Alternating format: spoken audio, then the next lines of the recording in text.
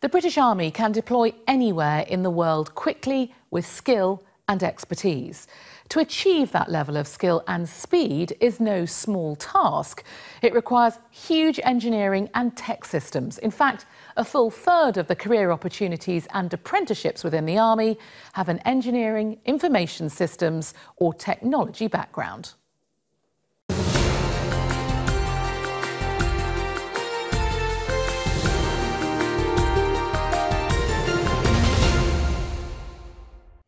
A career in the Army opens up a vast range of options. There are soldiers, officers, regulars and reserves. There are IT specialists, lawyers and, crucially, there are engineers.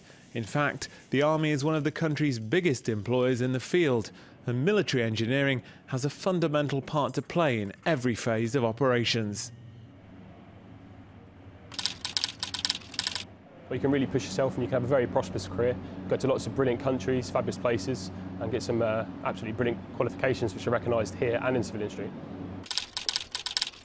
I definitely would recommend an engineering career within the Army. The reason being is you get paid to actually do the qualifications, whereas in civil industry you would have to pay to go to university. Well, this might be your idea of a typical Army exercise, but actually there's a huge amount of choice. And with 75 different trades available as career options, engineering accounts for around a third.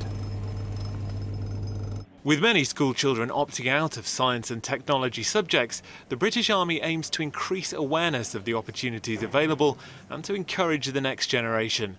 The Royal Electrical and Mechanical Engineers are just one corps within the Army which employs engineers from across the spectrum. Soldiers and officers employed within the REME are the technicians, mechanics and fabricators who repair, modify and maintain a huge array of Army equipment. So the Army is one of the biggest employers of engineers.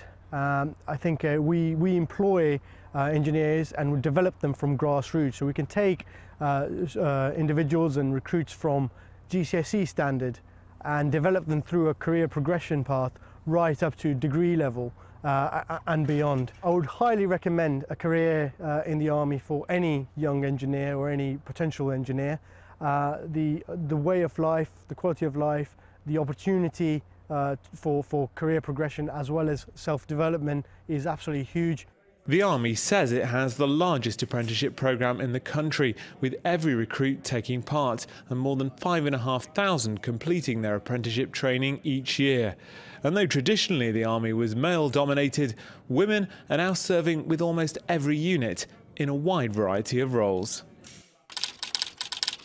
The number of females in my trade has definitely increased in the 10 years I've been in the Army, and it keeps increasing. And to be honest, you're treated as an equal anyway within the Army. It doesn't make a difference whether you're a female or a male.